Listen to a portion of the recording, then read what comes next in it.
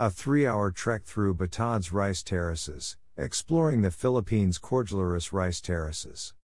Hiking through Batad, one of the 5 rice terrace sites recognized by UNESCO as a collective World Heritage Site, we get to connect with the most famous relic of Ifugao culture. But you need to get to Batad first, and getting there makes one realize how well the terrain dissuaded outsiders. A paved 2-lane highway now connects the main town of Banaue to the barangay of Batad but stops well short of the terrace site.